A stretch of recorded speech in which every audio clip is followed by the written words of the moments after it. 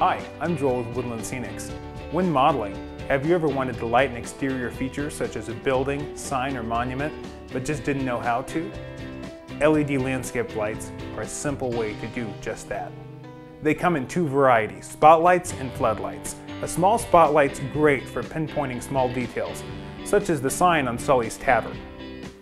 Large spotlights cast a longer beam and are great for highlighting features at a distance. For example, the water tower at the edge of town would be a great fit. If you have a large area you would like to illuminate, like the side of a building, a floodlight is a great choice.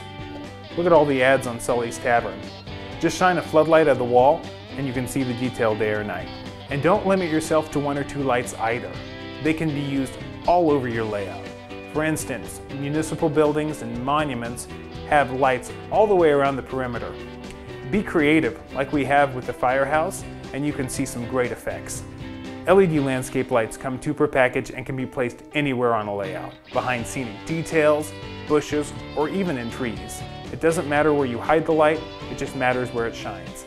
For more information about LED landscape lights, US flags, and other Just Plug products, visit woodlandscenics.com.